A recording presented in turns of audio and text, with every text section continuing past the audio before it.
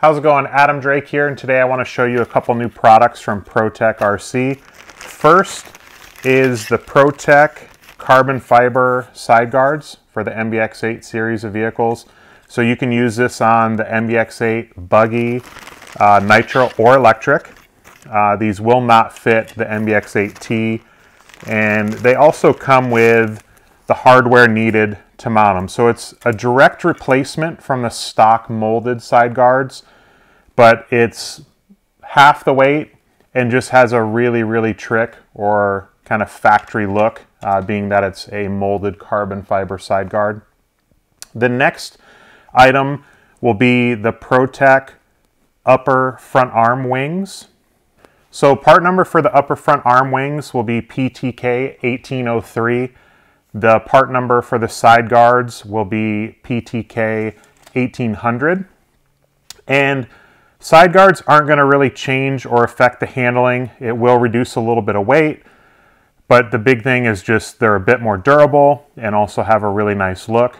The upper front arm wings are going to have an effect on the handling, and it's a tuning option.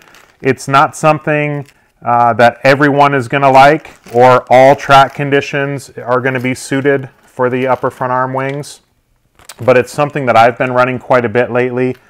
As you can see, it comes with the left and the right carbon upper wing, and then also the 3D printed pieces that are inserted into the upper front arm, as well as the hardware to go along with it.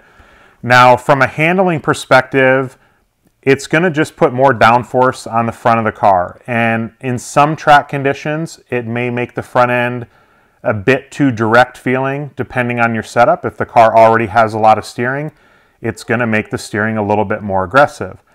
Where I found the upper front arm wings to really work great for me is they increase high-speed stability. So end of the straightaway, or like a faster chicane, or even if there's like a jump at the end of the straightaway, it just helps keep the front of the car down and keep it just kind of into the track instead of riding more up on top of the track.